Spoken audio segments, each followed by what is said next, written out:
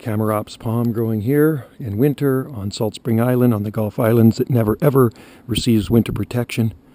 It's getting close to 20 years that one was planted. I think it was 2007 that we planted that one. And it's looking really good. So it's a Mediterranean fan palm with Mexican orange growing beside it. And nothing in here receives winter protection. Isn't that a beauty? Absolutely flawless. I'll go look at some other ones. There's some really nice Chamaerops growing here in Ganges on Salt Spring Island on a winter day. Absolutely beautiful. And that palm was recently transplanted there last summer, or spring, so that's why it looks kind of stressed. There's lots of palms in here. Thanks for watching. Cheers. That's a Mediterranean fan palm growing here at 48 degrees north latitude. Cheers.